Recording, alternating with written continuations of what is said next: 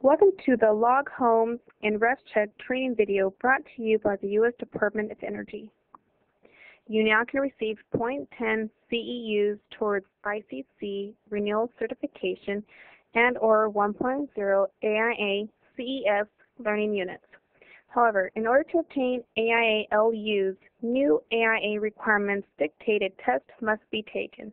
At the end of this training video, you will be directed to a website to take the 10-question test, applicable to AIA members only.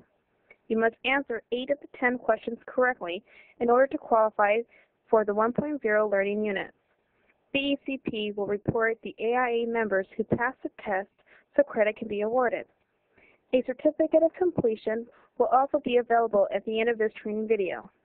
Today's broadcast on Log Homes and REScheck is brought to you by Department of Energy. There will be 3 presenters. Rob Picket, who represents the Log Homes Council as chairman of the ICC committee charged with development of the standards for the design and construction of log structures. Heather Dillon with the Pacific Northwest National Laboratory. She's a mechanical engineer and the co-lead for software development of the Building Energy Codes program. And myself, Pam Cole, I'm also with Pacific Northwest National Lab, and I'm the lead for DOE's Building Energy Codes program for national technical assistance to users relating to energy code issues, compliance, and software training. And at this time, I'd like to take it over to Rob, who will start the presentation. Rob? Hello. In my presentation, I will be providing a brief background of log building, the Log Homes Council, and the efforts of the Log Homes Council to have log structures recognized and accepted in building codes and standards.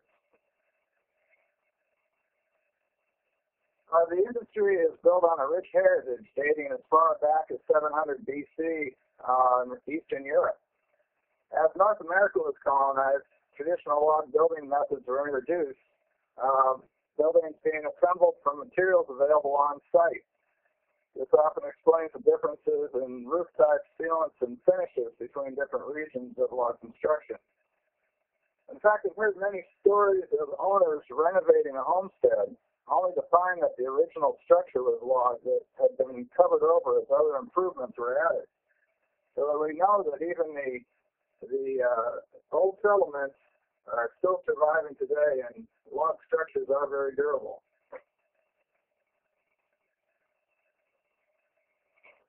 The industry now consists largely of producers who prepare the logs at the facility and truck them to a building site rather than using all the materials found on the building site. We're supported by a diligent network of suppliers of various fasteners, sealants, preservative products, and other elements that allows us to continue providing the latest technology available to log construction. CAD plan development and production technology continues to advance handcrafted and milled producers alike. So the next question might be, what's different about log homes? Primarily, it's the wall construction and the nature of the custom home design. Laying horizontally, most often the solid wood walls have their closest cousin in the codes being reinforced concrete masonry. But the same effort is required for all types of construction. The same project planning, preparation, development of design loads, and understanding how they impact the structure. Plumb, square, and level construction is extremely important as each level is built. And as any wood product, receiving, handling, and protecting the materials is very important. Outside of personal likes and dislikes, there are 5 primary ways to differentiate log wall systems. The wall logs themselves vary from available species, size, shape, treatments such as preservative treatments, and moisture content. Some wall logs are delivered in a green state, which means that they are only dried through nature. Some go through an air drying process, and some are actually kiln dried. The extent of processing is very important in terms of what happens on the job site. For a builder who is experienced and is a craftsman of his own level, linear length logs provide a very good option. It allows a lot of craftsmanship on site. for a builder who's entering the log home industry, a pre-cut or handcrafted method gives the same quality and a little bit easier for the builder to join in. Joinery is a critical element of the wall, but is also an element that each log home company has taken great efforts to improve because they rely on that joinery as well. Connection and fastening patterns are typically required by the code to resist the loads being imposed on the jobs on the building site. And accommodating movement in the wall has to do with settling, which I'll talk about a little bit later. Many people ask which system is the best, but that's a very subjective question in the sense that all of these systems work well all the components work well as a system. If built the right way, the system you select from at least 5 criteria will be the best because the producer needs it too. So there's only one right way to build a log home, and that's per the blueprints, details, and instructions provided with that log package. In the 1970s, the log producers were armed with only the standards written for lumber and heavy timber. Building codes were starting to become more widely enforced, forcing the producers to come together and address the questions that they're being asked by building officials. In 1977, 22 members united to provide one voice to respond to the influences affecting their market. The first issue was the call for grade marks on logs. While it seems like an unimportant issue because grade marks have been called for in the building codes for quite a while, it was something that the log home industry hadn't been forced to do until it became an issue in the codes. The new Log Homes Council first acted by sponsoring the creation of an ASTM standard for grading non-rectangular shapes common to log buildings. Published in 1980, ASTM D3957 establishes the methods for developing grades and stress values. Then in 1982, the National Evaluation Service recognized the Log Homes Council Grading Program as an accredited rules-writing grading agency, providing third-party inspections for its member companies.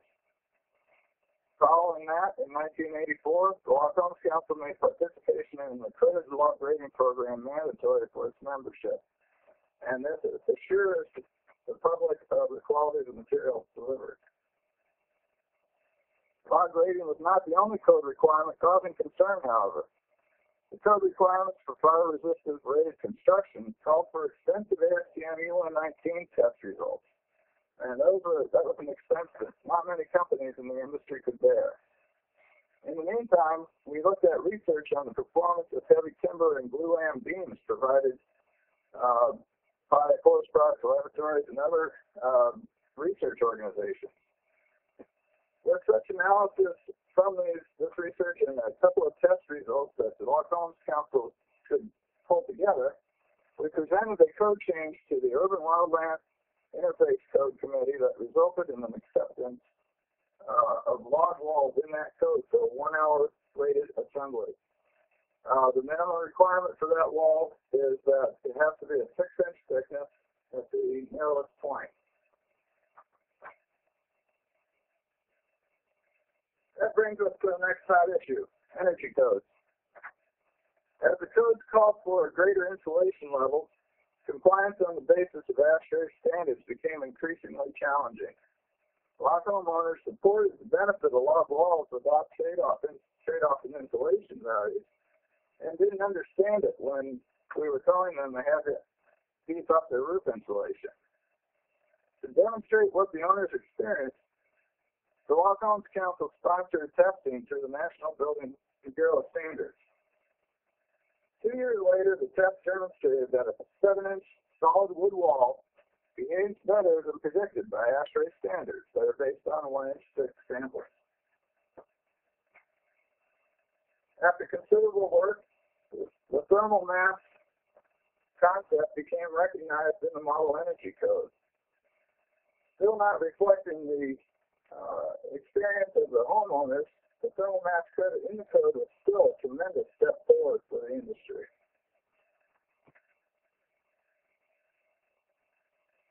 A standard for evaluating changes in log wall height are being developed today. This is pertinent to thermal performance because the log building system must respond to settling to maintain proper barriers to air infiltration.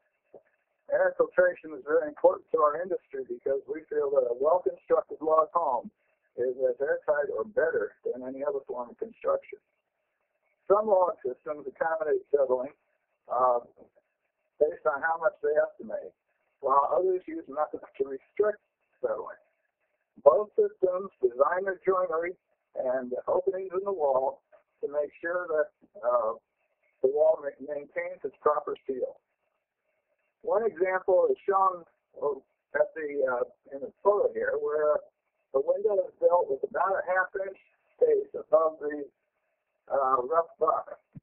That's about the minimum space that we recommend in general, because even a non-settling wall, by definition in the log standard, is a wall that cannot be permitted to settle as much as a half an inch.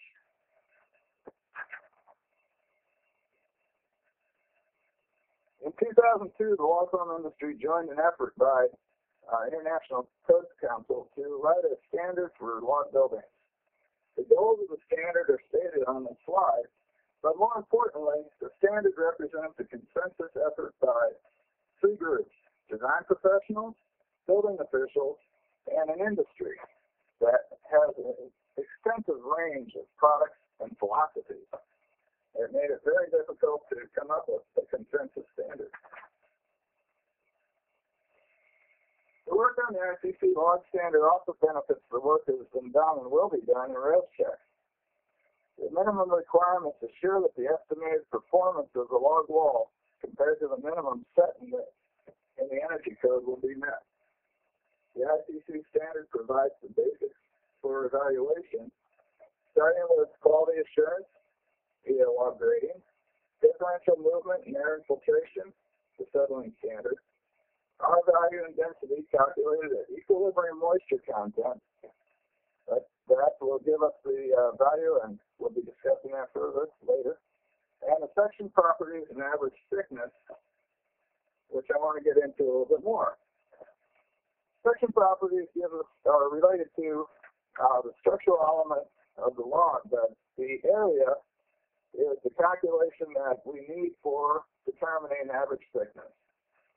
The stack height, as you see here, we're referring to the center line to center line dimension of the logs. Areas can be calculated, as you can see in the table, for round and sawn-around timber beams, or they can be generated by CAD drawings where the perimeter encloses the area, or they can be taken as a inscribed rectangle, which is established by STM D3957 and used by grading agencies to assign allowable knot sizes. So using any one of those methods, generating your area and dividing it by the stack height will give you your average log thickness. The next step is to input the average thickness in the REScheck. I'll let Heather talk about that. But before I close, I'd like to invite you to visit the Log Homes Council website for more information. We have several technical documents available for free download, including one relating to energy performance. With as many as 30,000 new custom log homes built each year, the work of the Log Homes Council is and will be significant. That concludes my portion of our webcast. Now Heather is going to cover the new calculations in log wall in REScheck. All right. Well, before I get started explaining to you all a little bit about the calculation details, I'm just going to preface this with a note that it's going to be a fairly short discussion, and those of you who aren't as interested in the calculation details will probably be interested in the short demonstration that Pam's going to give on how to use all of this and pull it together in the software. So with that, first let me thank Rod for that great introduction. He did a good job of outlining some of the history of how we came to this point in the code. Essentially, what had occurred before was in the older versions of REScheck, those prior to 3.71, the log wall calculations were based on some older assumptions. They were based on an average moisture content, some average assumed weights for all wood types, and those calculations were a little bit older and out of date as this ICC log standard has come into play. So we've been working with Rob and the ICC log standard to implement those calculations in REScheck, and that version of REScheck is now available. So let me tell you a little bit about how the typical calculation in REScheck works. Hopefully you're seeing a slide here that shows a wall. Basically, I just wanted to give you a feel for how heat transfer in the wall might occur. In this case, you're looking at heat flow from the conditioned space to a colder outside air temperature. So we're showing the heat flowing through the wall.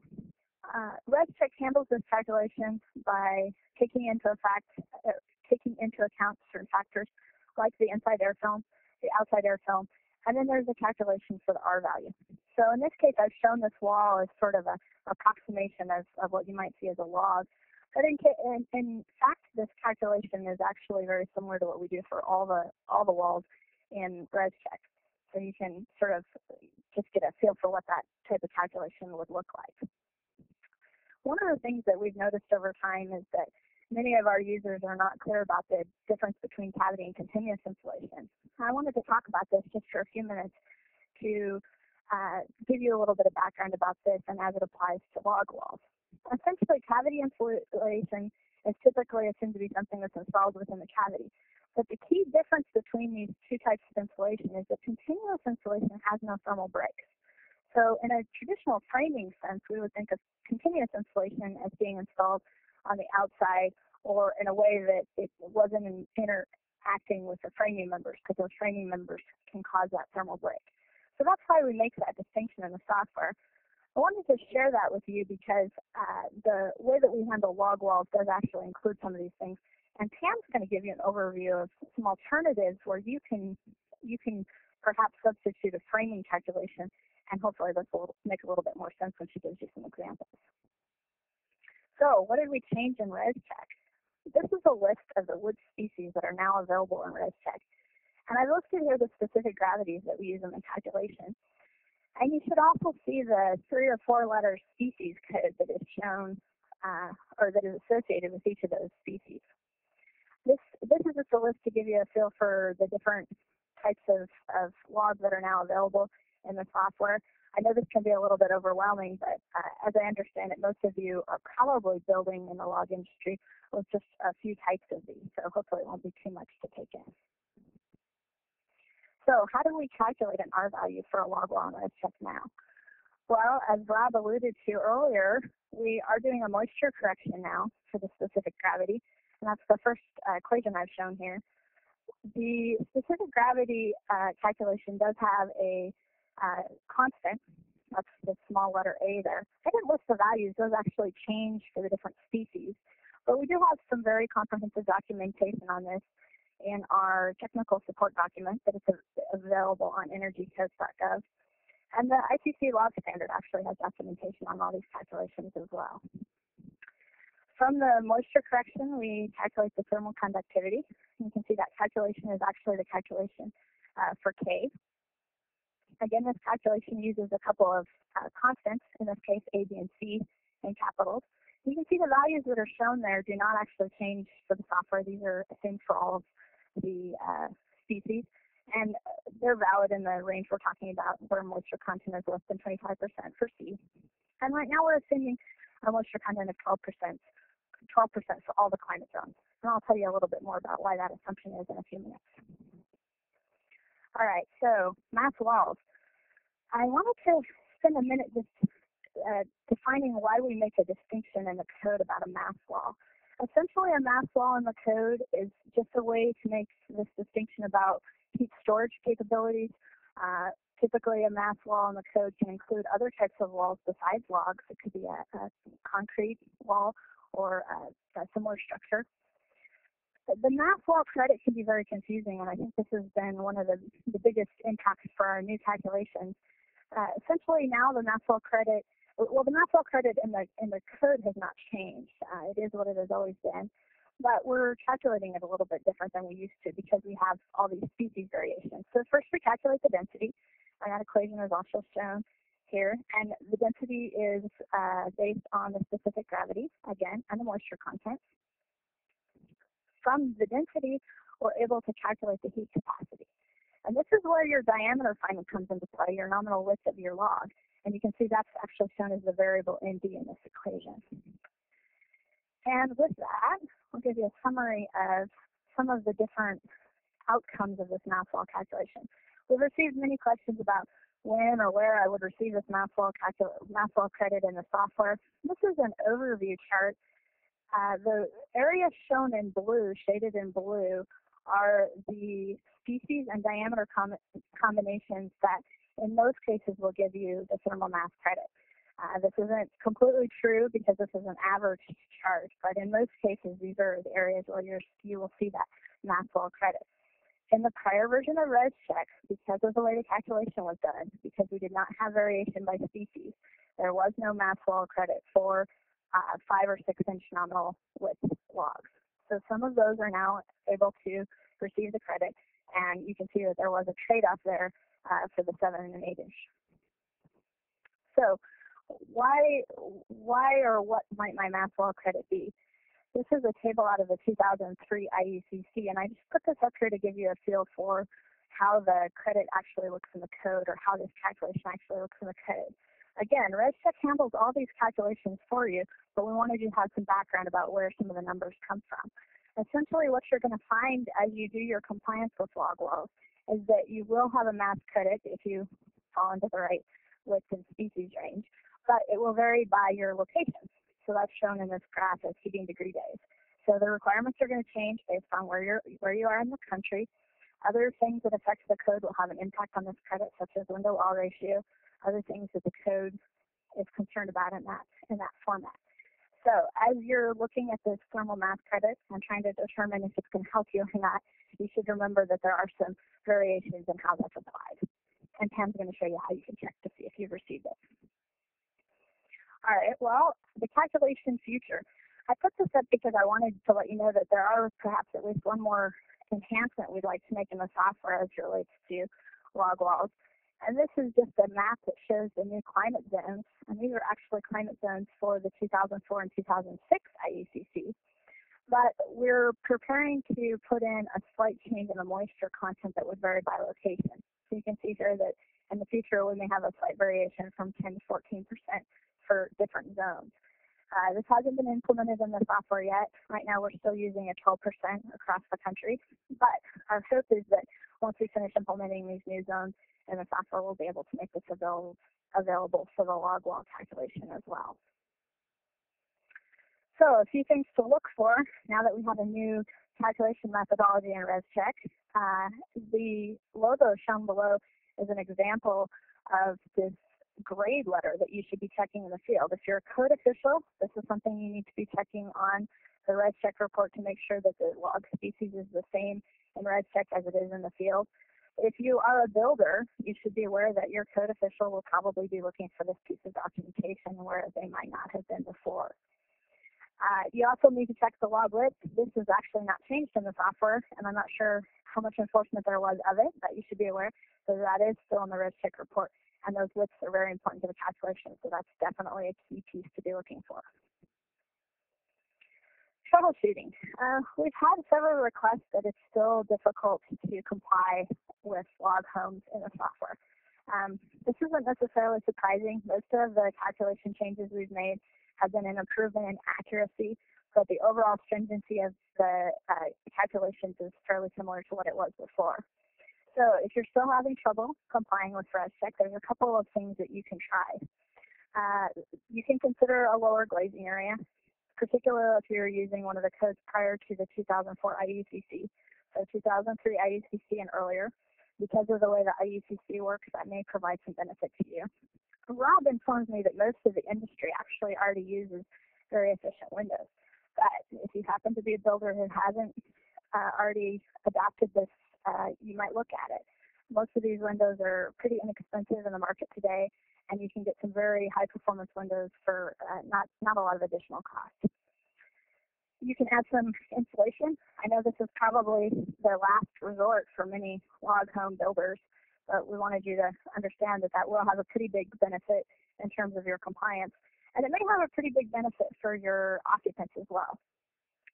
And the last there is seal the home carefully. You don't actually get any additional credit in REScheck for this, but it is a code requirement, and it can have a really dramatic impact on the comfort of your occupants. Most of you are probably already aware of all these things, but Pam's going to walk you through how this actually works in the software and what mechanisms you can use within REScheck to implement some of these ideas. So with that, I'll turn it over to Pam. Thank you, Heather. Now for the fun part. Where can you go get the software? Go out to DOE's website, www.energycodes.gov, and also the email, techsupport@becp.pnl.gov if you have any additional questions, especially after this broadcast. Go ahead and submit them through that email. The tools that BECP has, just a small breakdown. The desktop version, which you can go download, which I'm going to discuss today. The web-based tools, REScheck Web is similar to the desktop, requires no download. You'll sign in with a username and password so you can save all of your projects online. You can email them directly to your building departments in either the desktop or web-based version.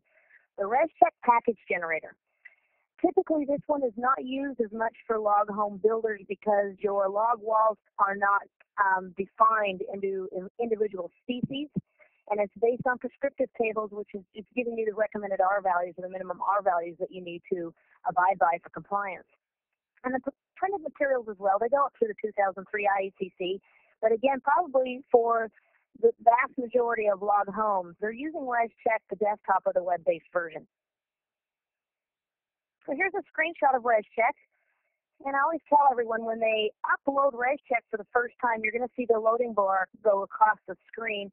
And the first time you upload REScheck, this might take a couple minutes depending on your system. So give it some time before it loads. Once you upload it once, then each time you enter it again, it's going to be a lot quicker. So what is new in REScheck besides the log species? I want to talk a little bit about the mechanical.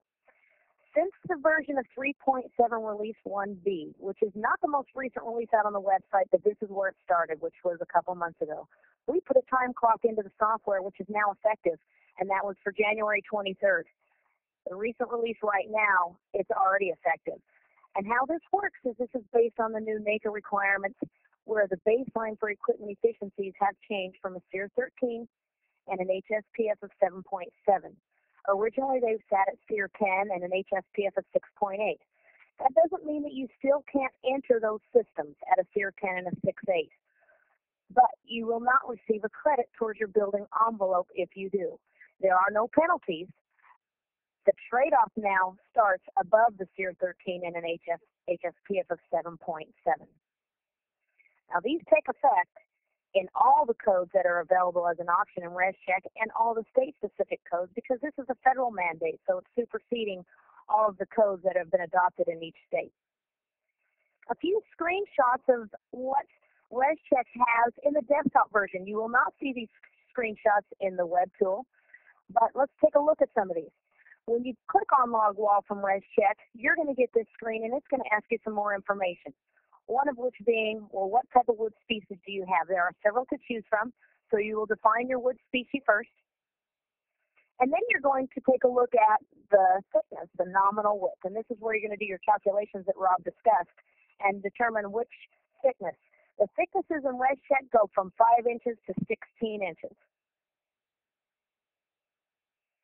So now let's get into the fun case studies. Before I look at a couple of these case studies and we play around with them, I have a couple pictures, and I just want to provide some detail maybe that might help you if you're a new log home builder on some options that you might have or some things that you might want to take a look at if you can't get your log home into compliance. First off, on this nice picture of this log home is I'm showing the insulation right here. As Heather discussed, the cavity and continuous. On this one, it's showing that there's cavity insulation up towards the roof deck and with a type of plywood sheathing that's on the bottom of the roof deck towards the interior of the house. The other option here would be you could also use rigid foam board, especially if you had open beam. Let's say you wanted the open beam and then you're going to build above your open beam, that you might have rigid foam board at the roof deck, and then you're going to enter that as continuous insulation in REScheck. So here's my cute, simple case study. It was really easy for me to enter in the REScheck, as you can see. So let's jump over to REScheck and take a look at what we have. And I'm moving over to REScheck right now. And we're going to play around with the software a little bit. I'm giving it a little bit of time to start. So bear with me. You might see a couple screens move back and forth. It's being sensitive with me today. All righty. Well, before we start looking at this simple case study, I want to go over some other new things that REScheck has if you're not familiar with the most recent version. And that is, first off, there are several codes within the software, and you need to go to the code menu and choose which one's applicable to you. I'm just going to leave it on the 2003 IECC to show these case studies today, but there are some state-specific versions in here, as well as some other national codes. Down in the bottom left-hand corner are some new links. So if you're on REScheck and you're also connected to the internet, and let's say you're doing your takeoffs and you're looking at your compliance and you're getting really good and you're thinking about going to an Energy Star rating. Well, right within the application of this tool, you have a link to get there to give you some more information. Or let's say you're looking at building America beyond code, certain techniques that you want to put into your home. Well, then again, you have a link to that as well. And then out to our resource center, which not only has several graphics of different installation techniques, it has FAQs on how to use REScheck. It has all additional resources where you can go, definitions, glossaries, and so forth, that might assist you while you're doing your takeoffs.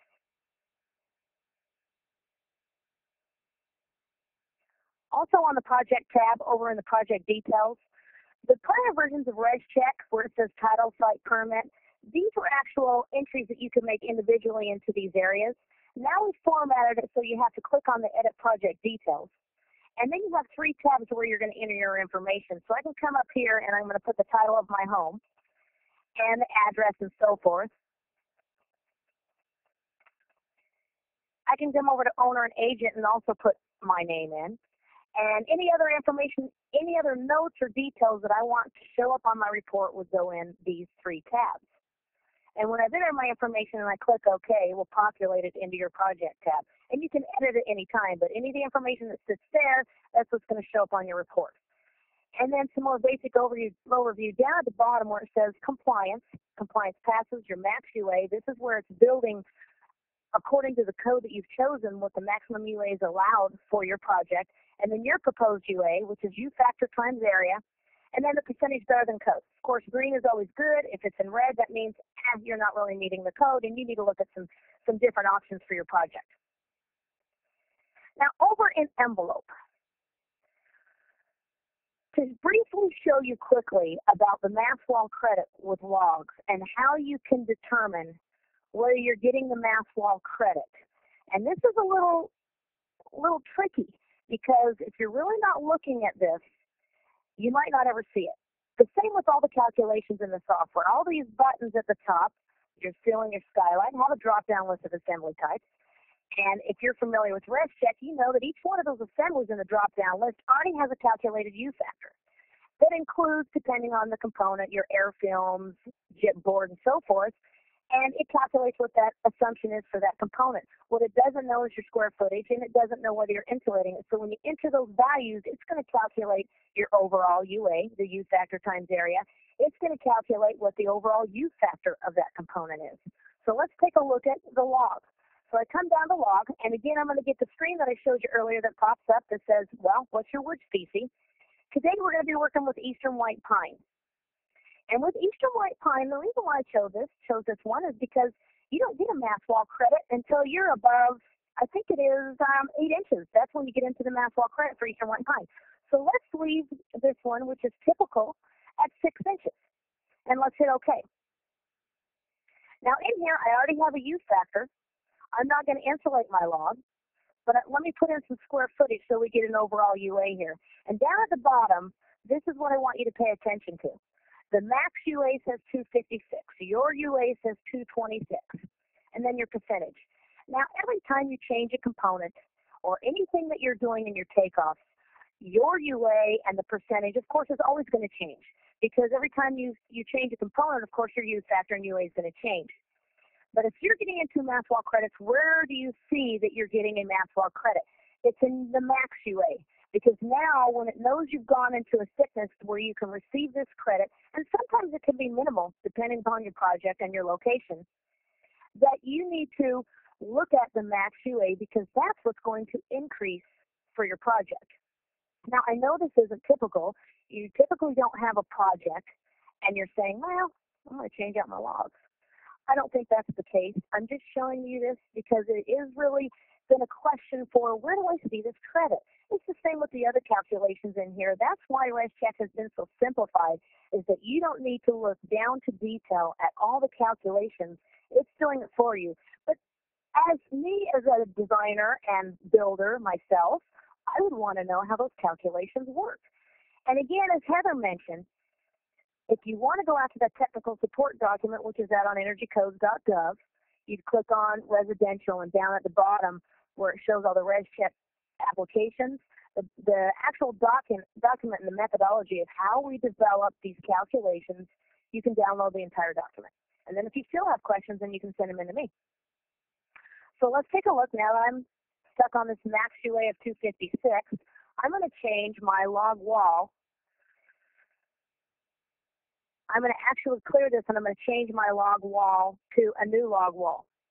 So let me delete this line item, and I'm going to change it to a 9-inch, which is going to give me an additional max UA, and it's going to change the compliance results down here at the bottom. So I went up to delete, and I'm going to say yes. I would change it, but I'm going to go ahead and just put in a new wall instead. And again, I'll come up, and I'm going to click on Eastern White Pine. And now I'm going to go to 9 inches and hit OK. And when I put in my total square footage, which is the same as last time, look at my max UA down at the bottom now. Now I have 304, and I'm looking real good, right? Well, I only got one log wall in there, so I need a full project. But that's how the mass wall credit works in the software. So let's go back over and take a look at that simple case study again so you can memorize it and see how we're going to do these takeoffs for it. And then I'm going to go back into REScheck again. One second, it's being slow with me today. So as we're looking at this picture, I got this beautiful overhang, and so if I was in an area where I want to take advantage of that, I would probably be showing it. That's only if I'm in an area where the heating degree days is actually 3,500 or less. So let's go into this application. Let's see. Come on, work with me. Does everyone talk to the computer like I do? I think when I talk to a computer, it actually helps me. All right, now we're back in REScheck. Let's go open up this example case study. Now, this is a simple building. I wanted to start with a log home that's failing, of course, because I love them when they're failing because then we can play around with some features. But with this, it's very basic. So now my code at the top, which is defaulted to 2003, my state and location, I'm leaving it in Pennsylvania in the city of Baden. I don't have any project details here. We already went over that. So look down at the bottom, it says fails, and here's my max UA and your UA and that I'm not meeting code. So let's go over and take a look at this simple log home project. Now I have two ceiling areas in there. I have a flat ceiling and I'm insulating to 30, and then I have a cathedral with rigid foam board, so that's at the roof deck. I also have my log walls in there. I'm not insulating them. And then my windows and doors, they look pretty good as far as the use factors and what I'm using. And then the floor over the entire space and insulating that to R30. Well, what can I do to get this log home up into compliance? The first thing that I would look at is the UA column, and I'm going to look at my biggest hitter. Well, I know it's my logs, okay, so let's hold off on playing with the log walls because we're not going to give up our log wall construction. So let's take a look at the rest of these UAs and see where we can maximize this building to get it into compliance. The first thing that I would look at is that let's increase our insulation levels to 38 in the ceiling. I wouldn't increase my rigid foam board because typically it's already came from the manufactured product, and if you don't have the space to increase your rigid foam board, you're not going to do that anyway. So down on the floor, let's put 38 in the floor instead of 30. Well, it helped me a little bit. My compliance is at 4.7, but I'm still not there. So what else can I do? Well, I would be taking a look at my log wall again. And I would also be taking a look at my project. Where can I get some more advantage of getting this into compliance and bring down this 120 UA over here to the right? Maybe I'm going to talk to the client. Now, this is all hypothetical. This log home did not have an attached garage. The garage sat off to the side. Well, let's attach the garage. Might be a little bit more in construction as far as cost, but let's attach the garage, and let's take that exterior wall where the garage was, where we're going to attach it, and let's move that to a 2x6 wall. Of course, you always want to have the aesthetics of all the log walls around the entire perimeter of what you see as the home, but let's attach the garage, and let's subtract this out of our log walls, which I'm going to say is 150 square feet. So let's move this to 226. And now I'm going to add me another wall to my project. Let's say it's 24 inch on center at 150 square feet, and I'm going to insulate the entire cavity at R19. Now, just by doing that, I'm really close to meeting code now. So this is one advantage that you could take advantage of if you cannot get the building into compliance, is look at where you can add or increase a 2x6 wall somewhere. And typically that's with an attached garage is where you're going to show that. You're not going to show, you're not going to give up probably a lot of your log where you have the aesthetic look, but the garage is a good place to start, which can really help you. And it's brought down my UA from a 120 to a 104. Well, I'm still not meeting code, and if there's nothing else I can do with this project, what else could you do? You're really close. Then let's go over to mechanical, because we haven't entered the mechanical system. And I talked about before, what do you want to do that might help you? Well, I would be wanting to put in this home a high-efficiency furnace. And typically, that's what these log homes have. They don't have heat pumps, unless I'm mistaken, but let's go with a furnace. And the minimums always come up for the efficiencies. And when I talked before about what's changed in REScheck, it's not on the AFUE side. It's on the HSTF and SEER of your equipment. But you still can get a minimal trade-off if you're above this efficiency, which is at 78. And typically, I think systems that are being installed in these log homes sit about 80 to 90. So let's put in an 85, and let's see if this helps us with compliance. And of course it does. It helps us a lot. Now we're meeting code. I'm down at the bottom right-hand corner. It says 7.0% better than code. Well, let's take a look at this SEER that I discussed before and how this works. When I click on air conditioner, typically you don't put air conditioners in log homes in most places of the states, but let's play around with this. It's showing the SEER 13. Now I can click on that SEER 13 and put up to, or I said lower than, down to a SEER 10. I can't put anything less than a 10 because that was the minimum before this new minimum came out of the SEER 13. Now I'm going to hit OK, and you're going to see it does not penalize me for going lower than the minimum here. If I go above a SEER 13, let's say I put in a SEER 15, watch the compliance results down in the bottom right-hand corner after I hit enter. It gave me a credit towards my building envelope. This is how the new minimums are working in REScheck, similar to the way they worked before, but now these efficiencies have gone up. All right, let's go back over and take a look at a more complex log home. This is a beautiful log home. It's 2.5 stories. This is brought to you by Toombs Brothers Log Homes Incorporated. And I just took some screenshots of this one from the building plans, and I've already populated it in REScheck, but they've done some features to this home that you might want to consider when you're doing your takeoffs and your projects. And one significant one was up here in the gable ends. Because of the significant amount of heat loss, and if your HVAC contractor is not accounting for the heat loss in this area and you continue to use log construction, you're going to have a cold area out there, and you're going to have heat loss. And one way to work around this is to take your gable ends and turn that into 2x6 construction and insulate it. And this will also help you with compliance, as I showed you when you have a garage and you're using that 2x6 construction there. Well, the same applies here, and that's what they've done with this home. The other thing that they've also done is down here in the gable ends, it's another nice way to take advantage of that, not at your gable ends, but at your dormers, that you can change this out and use your siding, your log siding, and make it 2x6 construction for all your dormers.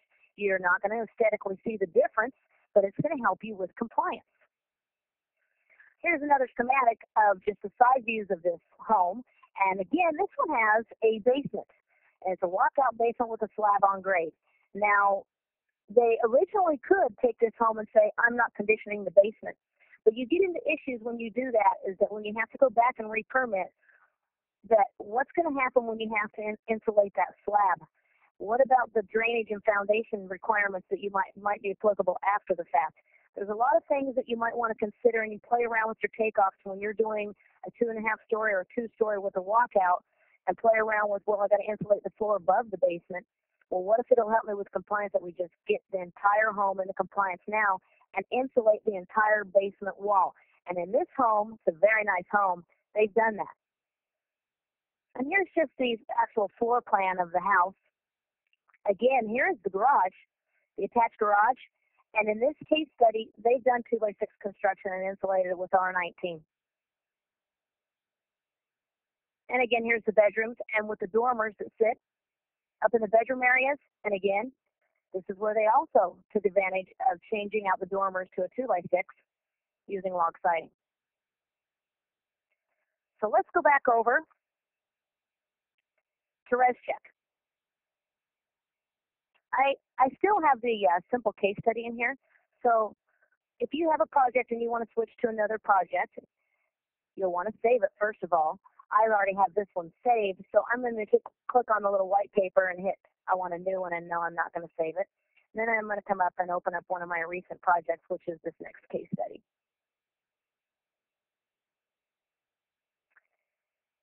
I left this 2003 IECC. It's still in Pennsylvania, different city, but all that still applies. Down here, I made it fail. Now, this project was not failing. I played around with it and made it fail because I like it when it fails, so we can play around with some of the projects.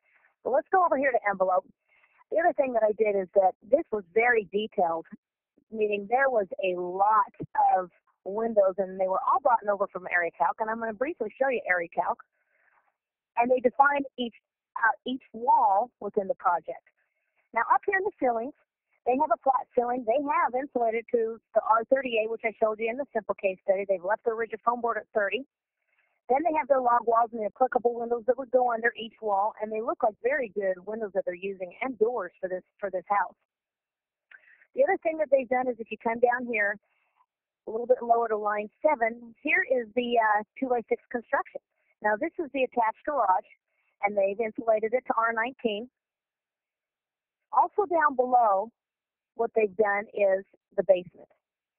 And in the basement, they did their takeoffs, meaning they did the wall height, the depth below grade, and the depth of insulation. And as a reminder, below grade wall, according to code, in residential, is if that wall is more than, on an average, 50% below grade, then it is considered a below grade wall, and you'll show it as a basement wall in REScheck, and you got to define out how you're insulating it. And they've taken advantage of insulating the entire length of the wall. They also took advantage that they are furring it out and putting R19 in that concrete wall. They also have an above grade wall as part of this project that they furred out as well and did R19. And then down in the floor is the slab, the walkout slab. This is the only time that you enter your slab in linear feet. Now, if this is a fully below grade basement, you're not going to enter your floor. When you have a foundation that is more than 12 inches below grade, according to code, you don't need to show it. You're not insulating it because the minimum amount of heat loss is insignificant, so you wouldn't show it. The only time you're showing floors is if you had a floor above an unconditioned space, floor above a vented crawl, or you have a walkout and you have exposed slab that you need to show you're insulating. That is if that space is conditioned. And they've taken advantage of that, and they're showing that the basement is a conditioned space. They've also maximized what they're insulating it to with an R10 rigid foam board and the maximum depth, which is 4 feet. You could enter 2 feet if you wanted to here, but they went ahead and done a maximum of 4 feet. So now that we're still failing, what did I really do? I actually didn't mess with this project as far as the building envelope. What I did is that I deleted the mechanical efficiency that they had for this home. So again, let's go back over, and I'm going to enter what they had proposed to do for this house, which sat at an 85. So I'm going to go ahead and change it to an 85, and you'll see that they're now in compliance. It's a beautiful home. one that I would love to go see after it was built, but I'm sure it's built in around upstate New York somewhere. So anyway, let's go and take a little quick look at area calc. And where you find area calc is, you'll come up to the tools. Now what this tool is basically for someone who wants to take advantage of saving any of their windows and doors. Or they want to do their takeoffs and simplify. I got to share the application, so bear with me a minute. And they want to simplify doing their takeoffs by hand. And I'm going to share the application. I got to jump over to it. Give me a second here. Okay, here we go. I've already populated a library with windows that were used for that last case study I showed you. And I can add to that, and I'm going to show you how you do it. Over here to the left-hand side are the windows that are already saved in my library. At the top is your tabs, windows, skylights, doors. This is where you can enter all your information. But the only components that you can save in the library is your windows, skylights, and doors. The rest of them are basically takeoffs that you can do. So if I click over in the left-hand screen, under assembly type, I'm going to get the drop-down list of the same ones that are in REScheck on the envelope tab. And I can define out my window. I can put in, let me move this my library over just a little bit with the scroll bar there. I can put in, as far as the width and the height, if I wanted to do that. I can also put in the U factor of my component, the solar heat gain efficient, which is this SHGC. I'm going to scroll down here at the bottom because I don't think everyone's seeing this. A little scroll bar down at the bottom. And then I can put any comments I want to that window. Now, once I'm done with saving that window that I might use for several other homes that I'm building, then I'm going to come over, and this button right here says, do you want to add it to the library? Well, I do want to add it to the library, so I'm going to click OK. And it says, oh, you didn't enter a name. See, I'm not even a good inputter. So let me just enter my name as my window, and then I'm going to hit the arrow button. Now you'll see it drop down into my library. The library will automatically come up every time you go into area calc. It's a file that actually is saved into the application folders of REScheck. So rest assured, when you save it over the library, you're going to see that library every time. Now, some neat features also with area calc when you're doing windows and you're adding them. Let's add a couple more here. I'm clicking on the library and they populate it over here. I can change the quantities of those windows if I want to. But a nice feature that's also available with this is that there is a view computed data screen that comes up. And this is where if you're actually doing takeoffs and you're in the 2003 or a later version, and you really need to be looking at your window-to-wall ratio, which is the rough opening of your windows divided by the rough opening of all, or gross square footage of all your walls, gives you a percentage of window-wall ratio, which is your glazing percentage, all glass. Then you can do it by pulling up this calculator, and it's doing it for you. Each one of these screens can be fine-tuned to what you want to see. So I could be looking at my percentage. I could be looking at my, if I had skylights, my skylight average SHGC, or any of these values. And I can move this around and keep it with me as I'm running my takeoffs for my windows. The other nice feature is, let me close this out, is that once I've entered all my windows for my project, I can save it here if I wanted just a schedule that maybe I want to attach, or I can come up to Tools, and I'm going to transfer that data to REScheck. Now, be careful when you do that. Any of the information you have in your schedules when you're transferring it over to REScheck, it doesn't know where those windows sit. So if you have several walls that you've already entered over into REScheck, it's going to throw it under the first wall. And all you need to do is highlight that window and just hold your mouse down and move it to the wall that it needs to be under. Another tool that's in here is a shape calculator. So let's say you're entering your library for the first time. This is a pretty slick shape calculator because it'll help you with those neat windows that sit in these beautiful homes that maybe have, an octagon window and so forth, where you can take advantage of letting it calculate out yourself. And then you can save those windows in there. Let's move over to how the calculations work for the ceilings, the walls, and the other components where you don't really save it to a library. So I clicked on ceiling. Now I need to click in assembly type to get that drop-down list that comes from REScheck. Then I can define out my ceiling, and then I can do whatever I want to do here as far as my width times the length, which that is really a large number. I'm just giving you an example. So now that you've entered your information, again, the same thing would apply. It would carry this over to REScheck. Any of the information in these tabs, it would carry over. But with the components here, not the windows, the skylights, the doors, where you might have put in your U factor, hopefully, you need to also provide the insulation value if there is one. If you forget to do this when you're playing with area calc, what will happen in REScheck is that you will see those values will show up, not the insulation, but if it was a U factor, something mandatory that REScheck needed to actually calculate compliance, it will show up in red. So look for things in red, but be careful when using this tool if you're using the ceiling, walls, and basements, because it doesn't know that you're not insulating that component. Maybe you're not. So that's not going to show up in red. You just got to make sure that you get in the habit of when you transfer it over, you enter those values if you have them, if you're insulating it. Or you're going to be spending some time going, what did I do? I need to go back to the building plans. I better check all my square footages. I must have entered something wrong. All right, let's get back over to the presentation. Now, that ends my demo for REScheck. Again, if you have questions and comments, there's two avenues to do that. I gave you the tech support email that you can take down. And then if you forget that or you don't write it down, if you go out to our website, there is a help desk online electronic form that you can go to, fill out your name, and submit your question that way, and they come right in, and we will answer them. Thank you for attending our session today. This ends the training video. If you would like to take the test to receive AIA credit and or print a certificate of completion, please write down the URL shown on the screen. You will need to type this URL into your internet browser. Thank you.